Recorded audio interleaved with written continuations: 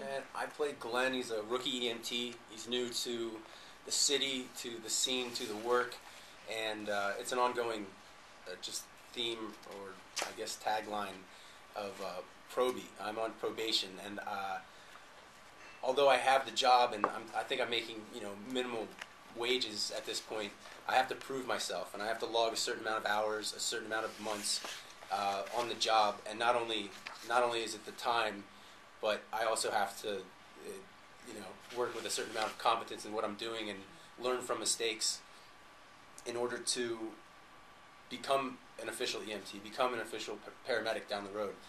And so that is what I empathize with the characters. I'm walking into it's a great show, an eclectic group of people, tons of energy, tons of just creative passion, and I look up to all these people. I look up to Sass and her capabilities, and Derek and Cliff, and it transcends into the role, because Glenn is so new and he's very green, and